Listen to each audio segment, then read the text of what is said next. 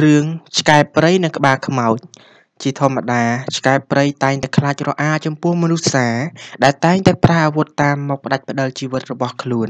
ដើម្បីយកសាច់ទៅធ្វើជាអាហារនិងប្រលះយកស្បែកទៅតុបតែងលម្អផ្ទះសម្បែងជាដើម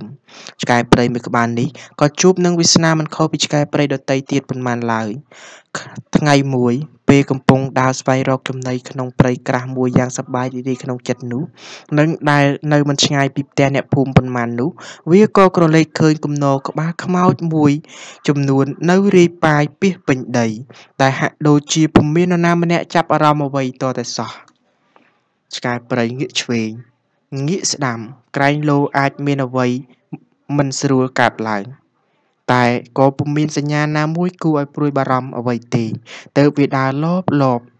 សំដៅទៅរកគំនរក្បាលខ្មោចនោះហើយក៏យកជើងវាគៀសលេងចុះឡើងយ៉ាងសប្បាយរីករាយហាហាហាហាឆ្កែព្រៃពេញចិត្តជាខ្លាំងវាសើចបណ្ដើរយកជើងគៀសក្បាលខ្មោចបណ្ដើរព្រមទាំងឧទានថាថ្ងៃមុនឯងដេញពួកយើងនឹងហើយមិនថាជាពួកឯងខ្លាំងពូកែប៉ុណ្ណាឬឆ្លៀវវៃអស្ចារ្យយ៉ាងណានោះទេទីបំផុតអ្នកឯងត្រូវមកដេកស្លាប់ស្ដោកស្ដឹងអស់ទាំងគំនិតអស់ទាំងបញ្ញាអស់ទាំងកម្លាំងពលំទាំងឡាយយើងអាចគៀសក្បាលអ្នកឯងលេងមកសេរីតើអ្នកឯងមានអីអួតទៀតមិនក៏មិនអួតទៀតទៅមានផ្លូវស្អីធ្វើអីយើងកើតខ្លាំងអីទៅអាមនុស្សចង្រៃកែព្រៃសើចសប្បាយអស់ចិត្តទើបធ្វើដំណើរចាកចេញទៅគំនិតអប់រំនៅក្នុងរឿងអំណាចមិនមែនឋិតថេរជារៀងរហូតទេ